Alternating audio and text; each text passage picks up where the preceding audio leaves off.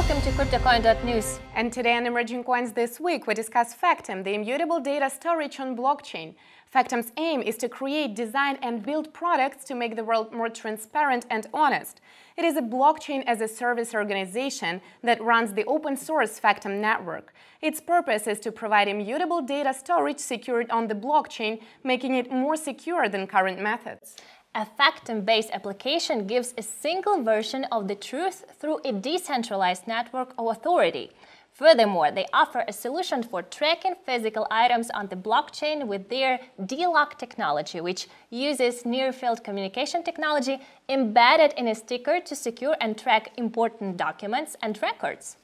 Factom was launched in 2014 and is headquartered in Austin, Texas, with 26 employees.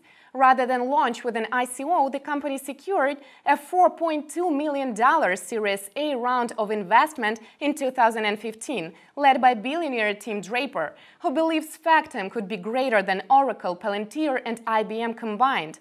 Also that year, the team was awarded with a grant from the Bill and Melinda Gates Foundation. And guess how much was the grant?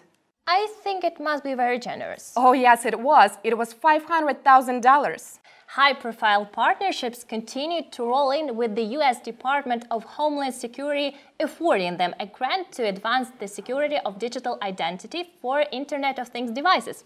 Although they provide blockchain as a service at an enterprise level, Factom is blockchain agnostic. Their systems can run on top of various blockchains such as Bitcoin or Ethereum, so both. Factom's FCT token, currently trading at $10.76, doesn't rely on mining, making its consensus algorithm much faster and cheaper to use than Bitcoin. All said above is the key to storing large amounts of data at a price that can scale to the largest use cases. One of the biggest issues with Bitcoin is basically that it can be really expensive and slow when scaled, making it a poor choice for large businesses. Factom doesn't have these problems due to the way it reaches network consensus.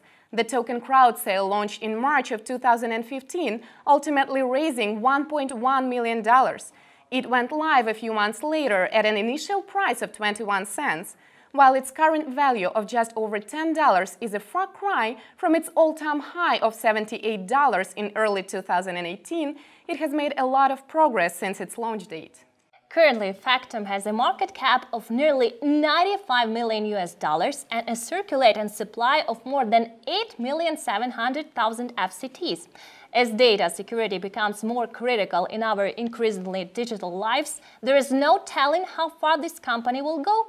And that's all what we have for today. I am Maria Wobchuk. And I'm Helen Moss. Remember to subscribe for more. Until next time.